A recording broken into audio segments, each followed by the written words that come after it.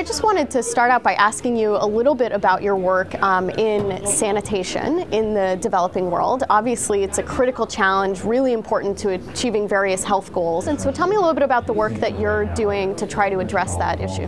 So I joined American Standard 2.5 years ago, and frankly, I was shocked to learn that every day, 2,000 kids die for lack of access to safe sanitation. And we joined a conversation that Bill and Melinda Gates Foundation were having about reinventing the toilet. So I sent a handful of engineers to Bangladesh to see if we could help solve the problem. And lo and behold, after 2,000 years of working on sanitation, we actually discovered a simple little solution, which is a trapway system. We call it SATO for safe toilet, that goes on to open pit latrines to keep the insects from flying in and out. So 2 years ago, we made a commitment to touch 2 million people's lives. And last year at the Clinton Global Initiative, we extended that to reach 5.5 million people's lives by the year 2017. Now, I have to tell you, we borrowed a page out of Tom Shue's playbook. So for every champion toilet that we sell, we donate one of these safety pans for use in a developing country. So far, we've donated 400,000 units. So we've touched 2 million people's lives, at least 2 million people's lives already. We think it's possible, actually, to touch 20 million people's lives by the year 2020. And how do you get there? I'm wondering if you're also looking at, models to sell them into these markets and looking at how to price them so that they would be affordable? So, that's a great question. We started the journey by saying we wanted to donate. We wanted to ask our consumers in North America. What we quickly found out was the key for success is to create sustainable business models.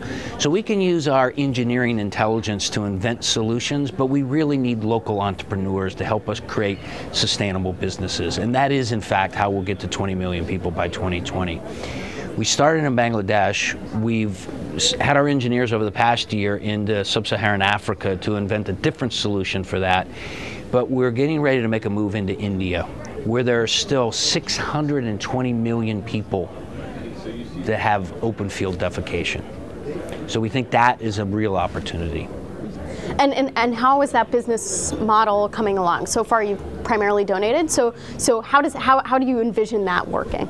So in Bangladesh, we have a local company, it's called RFL, who actually manufactures the pans that we donate, but they also take it to market. So they have a real business model, so they're selling pans. They have an advertising campaign on air about these safety pans.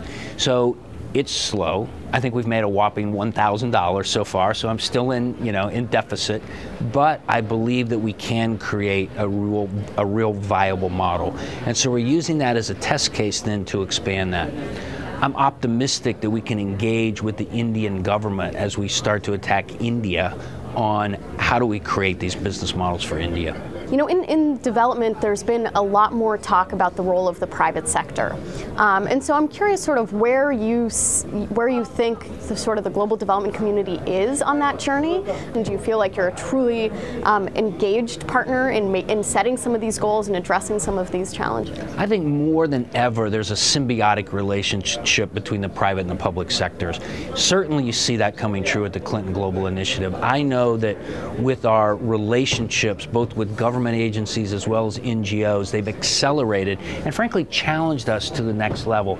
So I really see it working. I'm really encouraged, and I'm also encouraged that there's not the big bad business attitude for people at the conference.